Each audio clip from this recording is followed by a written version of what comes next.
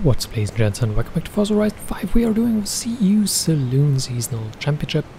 We need to use retro saloons in the B class. I'm using a 1995 BMW M5. Tuning share code is in the description. The car can be bought in the auto show for relatively little money. I was thinking about many other cars like the BMW M3 from 2005, a very iconic car, the 2002 M3. Like, you know, the ones that we have in the Need for Speed Most Wanted livery. But we have used those quite a lot of times already.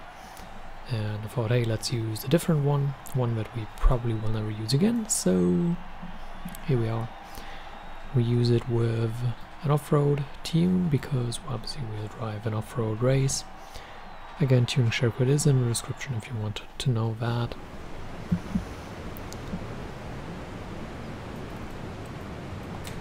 Obviously we jump right in.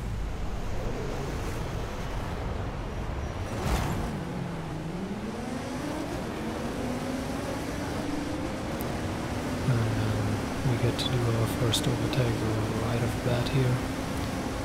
And then we turn off road already. Into the water. We'll try to get towards the inside here into that corner.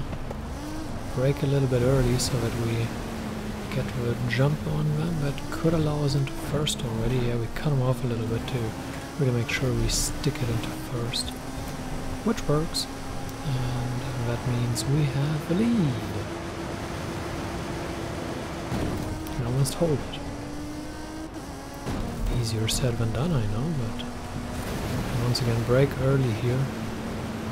To really take a very tight line into this. Stay in the water as little time as possible. Obviously the water slows us down tremendously. So I think we have a car with a lot of ground clearance when you try to take a shorter path through the water here. Once again.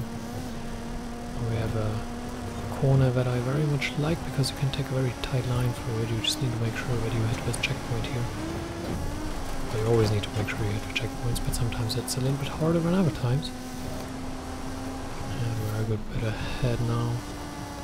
It feels too cross-country to be a whole lot of fun, but I guess it is what it is.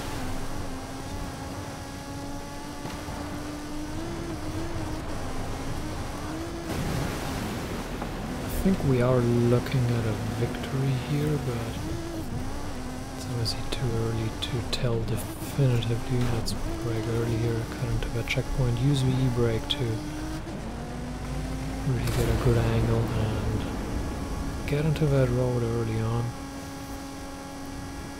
Now we'll use this to make up some ground rather quickly.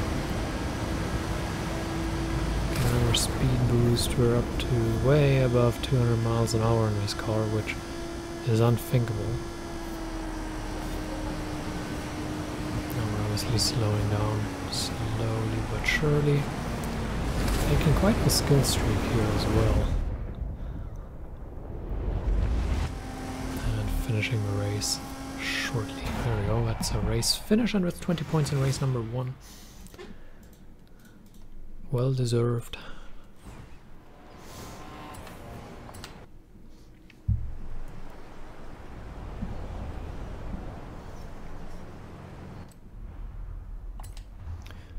There aren't that many races that really meet the requirements for that kind of championship, so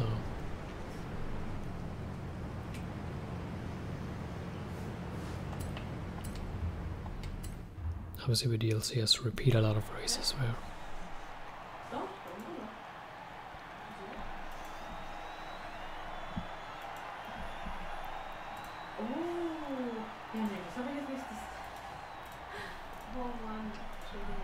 it's always tough to decide, well, do we use a kind of fan favorite M3 from 2005 or something, or the M3 GTR or something.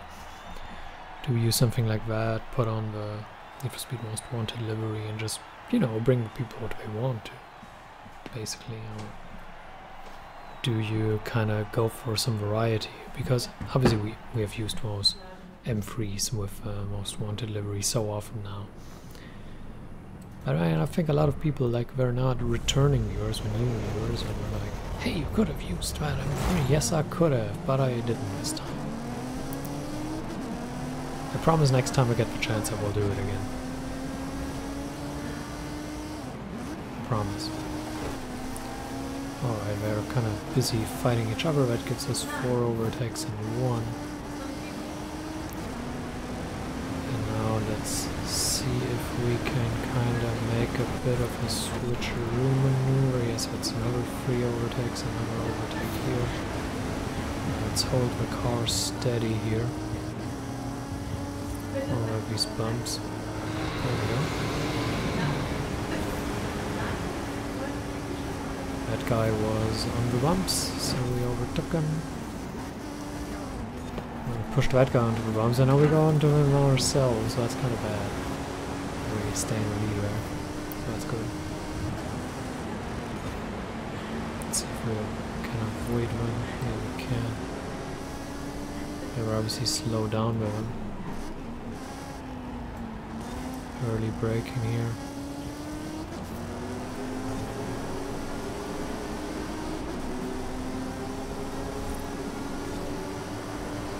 And now going over them again. Really want to make sure you hold the car steady. So that can really derail your race if you make a wrong move. We have a decent lead here. Spectacular, but it's okay. Going into that corner.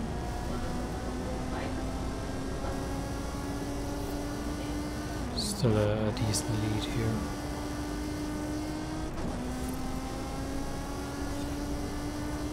Not so bad. Braking early again.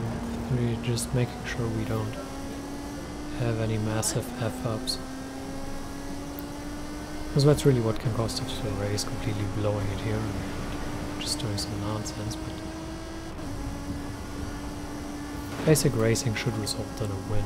That was it, 91%. Now we're just racing towards the finish line now. Shouldn't be an issue. There we go. Another win. That puts us at 40 points.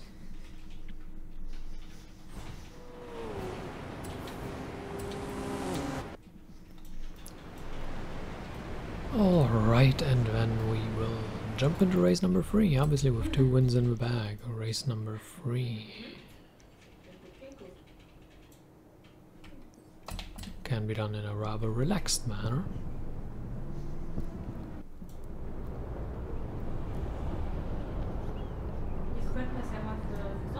There's someone coming.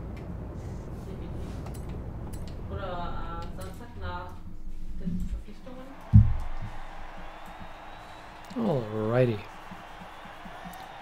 Let's see if we can pound that car to another victory. It's nothing special, it's just a classic car, you know.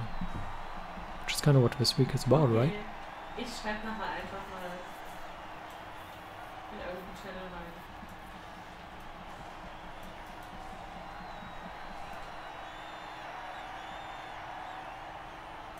Come on, load faster. I'm not done with the recording this week, which I am glad about. Like, could have used that car, could have used this, could have used that. So many cars. Could have used an RS6.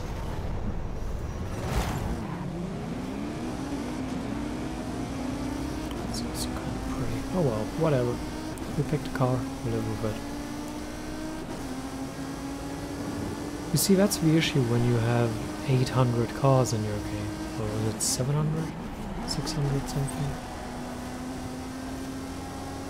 It doesn't really matter whether it's 600 or 800, it's just too many to really pick one. And even when you filter by these groups, you still get like 20 cars that you could use, and you're like, I kind of want to use them all, most of them at least.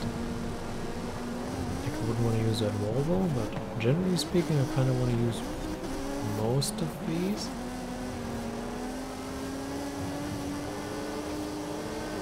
use of our off-road tires here.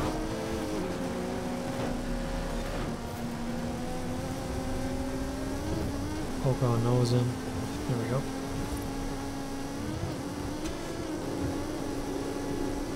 Whee! Make a jump in the snow. I really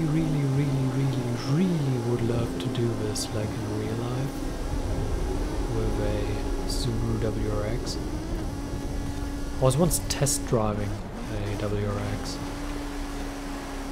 and in the winter, and it was snowy and there was ice on the road, and you didn't notice that it was snowy with ice on the road. That thing was absolutely abnormal. I've never driven something like that in the winter. Like it's kind of useless in the summer, I guess. I mean, I haven't driven it in the summer. Maybe it's fantastic there as well, but normally my cars stick to the road in the summer, so.